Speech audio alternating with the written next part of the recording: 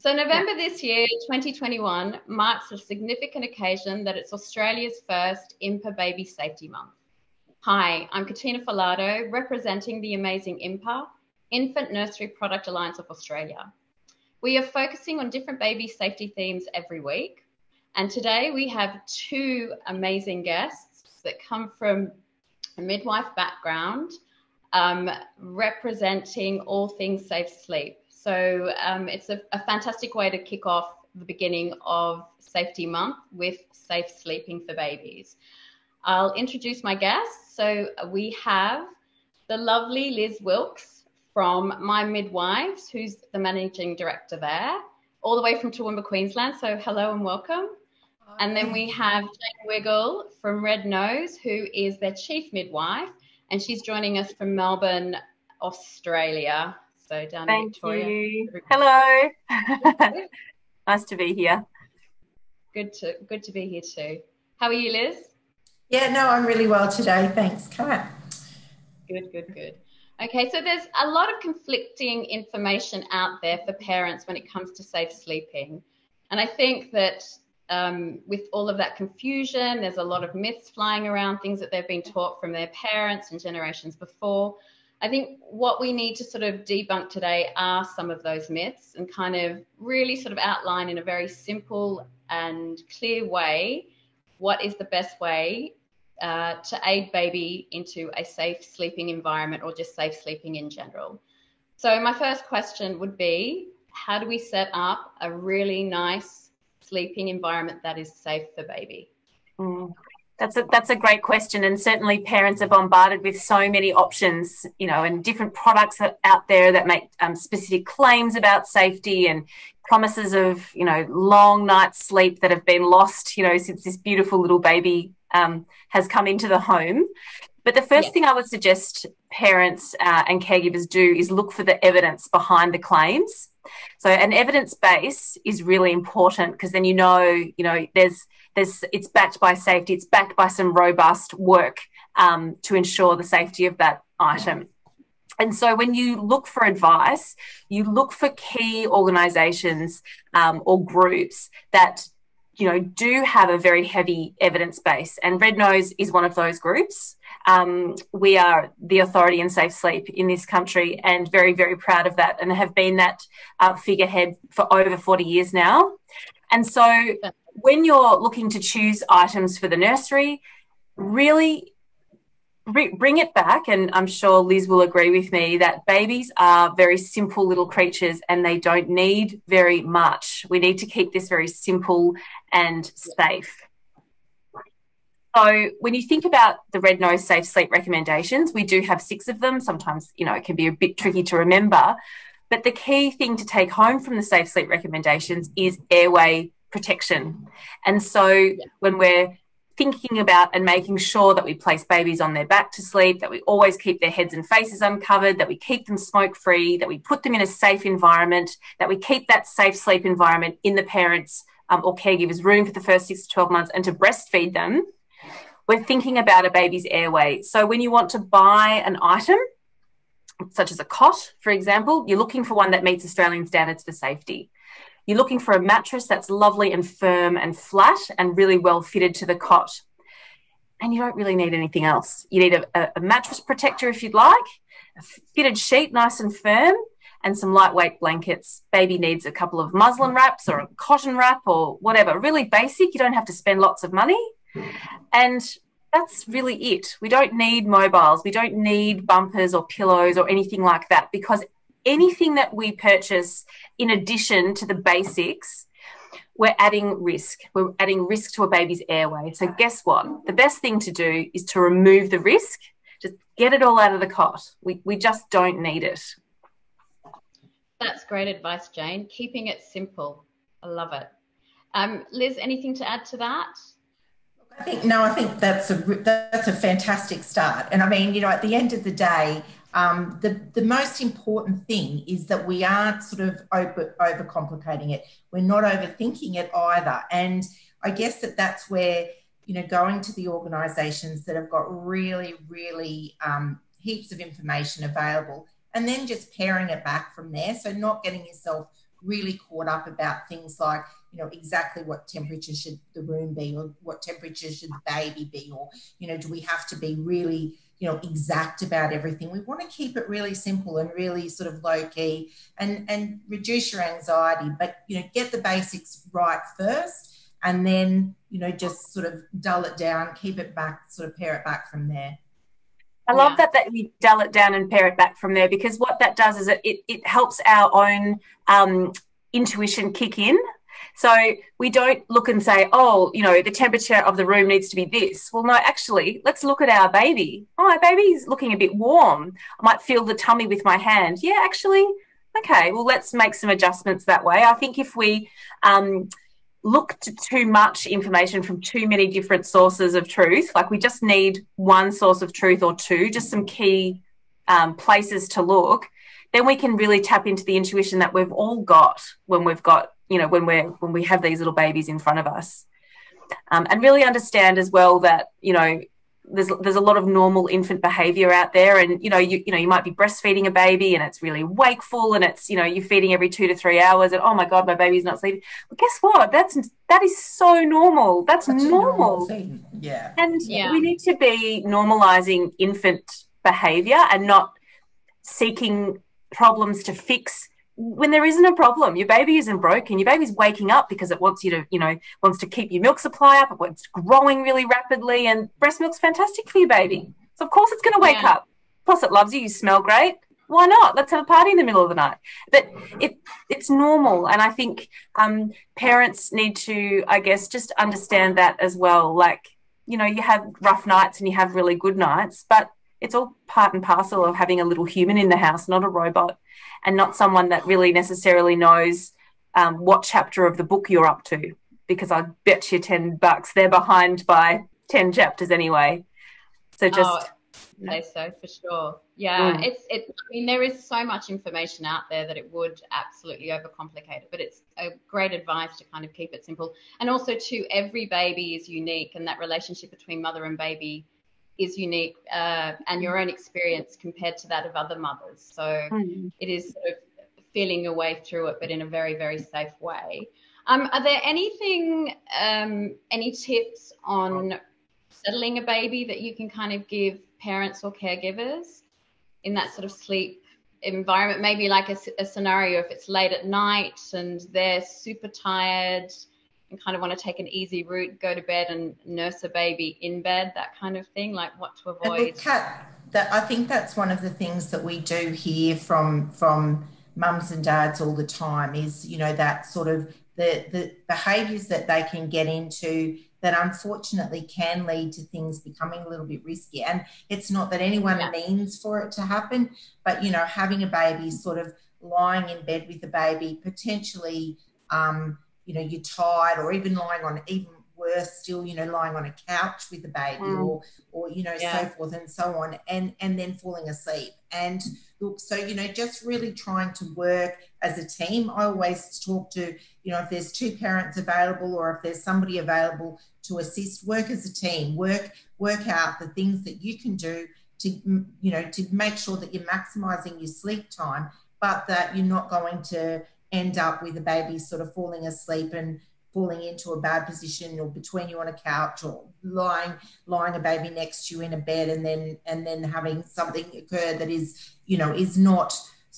a safe sleeping practice. But of course, we don't want every parent to suddenly become over dramatically, randomly concerned about things. Just because you're feeding a baby in bed, or you're feeding a baby, at night, doesn't mean that you're going to fall asleep. Most people don't fall asleep, in those situations. They feed their baby and they're absolutely able to settle it back into bed. But just being aware of your environment, working as a team with your partner or whoever is supporting you in your baby's care journey, and that can really be quite beneficial if you both working together. Yeah, that's great advice, actually. Any other hazards to avoid in the cot space? Well, certainly things like, so just going back to the settling issue as well, I guess, when you're a few months down the track and, sleep deprivation has accumulated and you're starting to feel like you'd pay any money to get a full night's sleep, that's when you start looking to products, that claim to, give you back the sleep that you lost, claim to keep babies asleep. Babies can't escape from this. Don't worry, they're not going to bother you. This magic thing will do all the rocking and all the singing and all the dancing for you. You can keep sleeping. And I think that's where you've got to not allow temptation to get the better of you. When sometimes you, I won't mention any brands, but if you go into a particular store and you go, oh, I really need to buy that, but you didn't know you needed it until you saw it, and then you saw the price and you're like, yes, I need whatever that thing does. I don't know. And it can be a little bit the same with our babies, because you've got time on your hands, you're not sleeping, you're desperate, you'll buy anything. So really just remembering that you need to keep it really simple. And if you're really unsure or you need some advice, there's plenty of organisations that you can call, Red Nose being one of them. We've got a safe sleep line that's available Monday to Friday during business hours. And we receive so many calls from all walks of life, people from all walks of life, just with questions about what to do. And really the key take home is to keep it really simple and just remember that little baby's airway. Do you want to add risk to it? Well, then take out the risk, take out the pillow, take out the lamb's wool. We don't need any of those things. Yeah. That's what I would add to that. And the other thing is that, in that period too, Jane, I'm sure you hear from lots of parents that start talking about moving the baby out of their room, and they might have seen the baby might have been in the room for a week or even 2 weeks. And then they're saying, oh, baby's snuffly, or it's this or it's that. That's not the time to move it out of the room. That's the time to be really aware of what's going on with your little person, and staying, sleeping in the same room, so close to your baby, so you can respond to it during the night, is really the best way that you can assure that the baby's actually well during the course of that night. So, I think that's a really, really important factor, because, as you get tired, you tend to start to blow that off. And I think that that's a really big factor. I'm sure you see that a lot with families you deal with as well. Absolutely. And we know that of the documented SUDI cases that we have, so SUDI meaning sudden unexplained death in infancy, the vast majority of those children were found to have passed away in a safe sleep space, but in a separate room closed off from the parents. So we need them in the room. We need that protective element there for lots of reasons. Parents become more in tune with the baby's sleeping and waking patterns really early on. There's not a lot of circadian rhythm and hormones really to help with that yet, but they become more in tune with their babies, and babies, parents can intervene and help that baby into a position of safety really quickly, which is what we want them to do. We get people calling saying, oh, I just don't know how or why I woke up, but thank God I did, because the blanket was over her face, or, and it's true. We don't know what, it's quite profound. But in addition to that, it supports breastfeeding really beautifully, which is our 6th safe sleep recommendation, which, again, as we know, breastfeeding is so very important for growth and development, but for immunity and to help, keep our babies as well as they possibly can be. Again, talking about that airway. And, if they do succumb to a virus, which, we know that lots of kids, it's about between 7 and 10 points of contact with a virus in that first year of life. Well, if they do get a virus and a bit of a snuffly cold, we know the breast milk's going to help move that along really quickly. Liz, have I got that right? Yeah, that's exactly right. And look, I was just going to chime in and say that, there's lots of ways that you can support breastfeeding, obviously. But, as you exactly say, Jane, being close to your baby and responding to your baby so that you're feeding on demand. You're actually responding to your baby's cues. You're using the natural rhythms, the natural hormones that occur at night that will aid in your breast milk supply. So that's just such a big one. It's something that's, I know breastfeeding is sometimes not simple. I say it's a simple thing, but breastfeeding itself can be not simple, but it is, in essence, it's a simple way to actually increase your baby's well-being on so many different levels. Exactly. And, we do get mums calling and, oh, well, we moved the baby out of the room because, as you said before, Liz, he was really snuffly, but he just kept waking up and all he ever wanted was boob. And it's like, but That's right, because your baby's normal That's and what he healthy. wants. Yeah. Exactly. And, you know, and, you know, when you tap in a bit further, you find out that we're right in the middle of a growth spurt. And you think, well, of course, all we want is that because we want to boost your supply, mum, and we want to make sure that we continue to grow. So it's about normalizing infant behavior, like I mentioned before, and not overcomplicating it and not looking for problems and not looking to try and solve anything. Just let's go with it because, you know, they're simple people if we just kind of pare it all back, as Liz said earlier. Yeah. Mm. That's great advice and good to keep in mind. It certainly is. To round everything off, what would be your top 3 tips to parents on safe sleep for babies? Oh, Liz, do you want to go?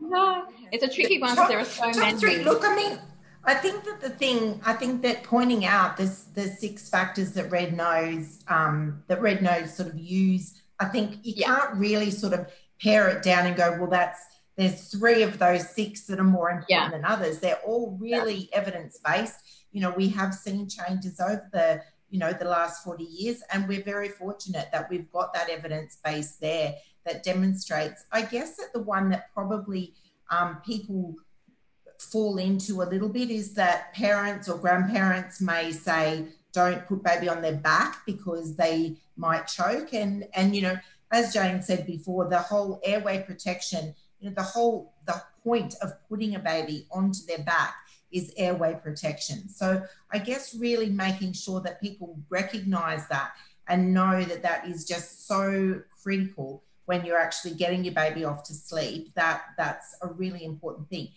But again, not stressing. If you come and baby is not on its back, all you do is you're actually replacing baby onto its back and moving on again. So I guess, you know, I think that's probably, it's not the biggest one. They're all super important, but I think that's one that people sort of go, oh, but my grandma's told me to do this, or things have changed, or whatever. I think that's an important one to emphasize. Absolutely, baby on the back. Baby on the back, because we know the airway protection reflexes that babies have work best in that position, particularly swallowing and arousal from sleep. And we want these kids to wake up, you know, much to the horror of them waking up for the 50th time in the night. We want them to do that. If they're going to do a little vomit or a posit, we know it's okay. They're not going to choke on that. It's well away from the airway anatomically from how it's sitting, and they're just going to swallow it back down. But if we put that baby on its tummy, that swallowing reflex is significantly depressed. So they're not going to swallow. It'll aspirate into the airway, and then we've got potentially a catastrophic outcome happening, because unlike you and I, when something goes down the wrong way and we cough and we splutter and we kind of like get overcome and then we clear our airway, a little baby will stop breathing and they'll drop their heart rate really quickly and they'll go into respiratory distress silently. And it can happen just like that. So really keeping babies on their back, really, really important. Head and face uncovered, again, for the airway protection, and a safe sleep environment that's smoke-free in the room. You can kind of blend all those together. Safe environment, smoke-free, with the parents, and breastfeed. I kind of said all those ones quicker to kind of make them one, but didn't work. Advice anyway. I think, it's super important, baby on back. Yeah. Definitely. Yeah. Really empty, boring, not Instagram worthy cot. Like really, you don't take the photo of it because it's very boring. Yeah. Nice firm surface and baby. Nothing else. Yeah. Baby's beautiful enough. We don't need all the fancy. Yeah. You know? That's for play during the day. That kind exactly. Of thing. So, exactly. Perfect. Well, thank you both for today. Now, I will say that the information you can find on Red Nose's website, we will put into the comments underneath this post, and that's rednose.com.au, and then also mymidwives.com.au as well. And for any INPAA related, because please go check out the website and see all of the other events that we've got coming up. So that's INPAA.com.au as well. And that hotline, Jane, we'll make sure that that's in there too, because I think that's super important for parents to have as well. Thank you. So thanks again, and enjoy the rest of your day. Thank you. Beautiful. All the best. Thank you. Thank you.